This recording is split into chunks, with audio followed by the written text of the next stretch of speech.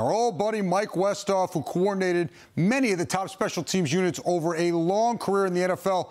A little break working for us in between.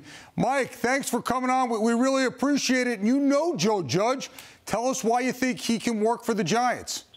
Yeah, I do know. I don't know him real well, but I do know him, and I thought he did a very good job.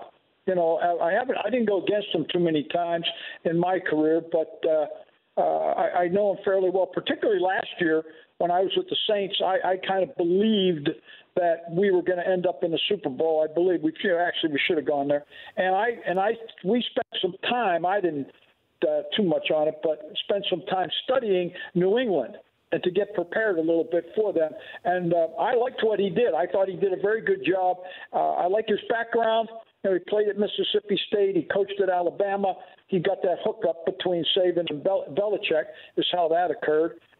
He worked for Scotty O'Brien, was a good coach up at New England, and he did some good things. I thought he did a heck of a good job. And one of my friends, who's a very, very good special teams coach and a very good coach, period, Joe DeCamellis, knows him exceptionally well and really went into a lot of detail on him with me, and I certainly liked everything he had to say. All right, so this is something you had been telling me when we were working on the Jets coverage, that you thought more special teams coaches or coordinators should become head coaches because they have to run a whole unit, if you will. Why do you think, go into that a little bit further, why do special teams coordinators make more sense as head coaches than people generally think and that general managers and owners seem to think?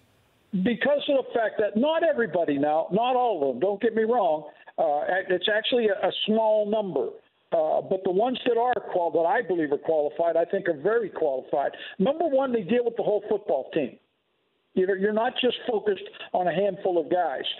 Some coaches in the National Football League, particularly sometimes a quarterback coach, he'll coach one or two or three guys, and really doesn't have a lot of interaction with the whole team. They don't have that. Also, in particular, sometimes coordinators in coordinating the offense or defense are so focused on what they're doing that they don't really see the whole picture. They're not seeing the game. I think sometimes they become very poor at game management, clock management, whether or not you should challenge, rules, and all those different things. They're just not really geared into that, and it takes the good ones learn how to do it.